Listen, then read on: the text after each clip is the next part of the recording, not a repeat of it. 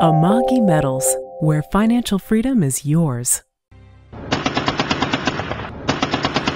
Since it was established in October 2006, the Joint MRAP Vehicle Program has delivered over 26,000 MRAP vehicles to Iraq and Afghanistan. This is the largest acquisition program for the Department of Defense since World War II. The MRAP is not a single vehicle. It's not a single manufacturer. The MRAP is a team of thousands of dedicated people and hundreds of suppliers worldwide. Navstar is one manufacturer of MRAPs. Headquartered just outside Chicago, their employees cranked out over 9,000 of the vehicles under the name Max Pro.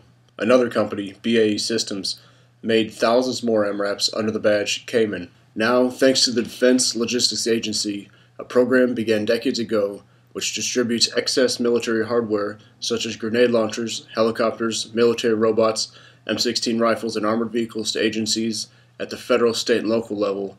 Over 2,700 MRAPs are slated to be distributed across the United States. When in Chicagoland as part of the Police Accountability Tour, we stopped by the Merrillville, Indiana police outfit, where a MRAP was just received for the Northwest Indiana Regional SWAT Team, which oversees 9 towns that have populations between 9 and 35,000.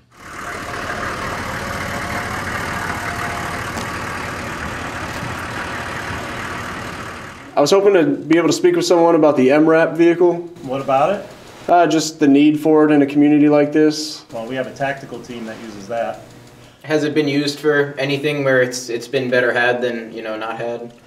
You know what, I couldn't even tell you because I'm not on the tactical team.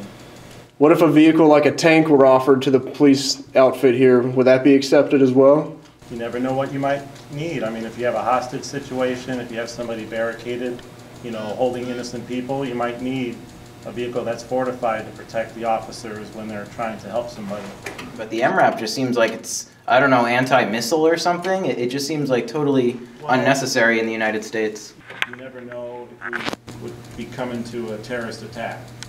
The war on terror is security theater. It's trying to grow the police apparatus here under this guise of protection. I mean, if public safety at the end of the day is the goal, then if you say a certain group of people has a right to steal from others to then protect them, I don't think you're going to get safety ever through an institution like that. Instead, it's an institution, that does the exact opposite. All I know is we're here to answer calls for people that say they need help. If somebody's stealing from them, if they're being hurt, we're there to answer the phone, and we're there to go into any situation. Well, again, to go back to his question, if someone's getting stolen from, that could be called, that's what taxation is, correct? It's not voluntary, correct? Well, when you live in the United States, you have to pay your taxes. All right, take care. Thank you. Have a great night. Peace. His interest was in public safety and helping people, but unfortunately I don't see that type of vehicle as being one that's going to be used to help people. I see it as one that's going to be used to scare and intimidate people, maybe ram through the door of a drug dealer or something like that. That's what we use to deliver our team to high-risk warrant services. We can actually shoot from within the vehicle. But I really don't see, in the United States, the IEDs, terrorism, I don't think that's something that's commonplace. Nice guy. He's caught up in an extortion racket, though, unfortunately. Yes, sir. Do you feel safer knowing that MRAPs are now being distributed across the states? To places like High Springs, Florida, Nampa, Idaho, Chickasaw, Alabama, and Ohio State University? Would you choose to pay for such a vehicle in your community? Will going to a city council meeting and voicing your concerns change anything? The folks who claim a legitimate right to initiate force are indoctrinated and trained to utilize just one tool, force. The most sure way to change things for the better is not through the ballot box nor the cartridge box, but through sharing ideas.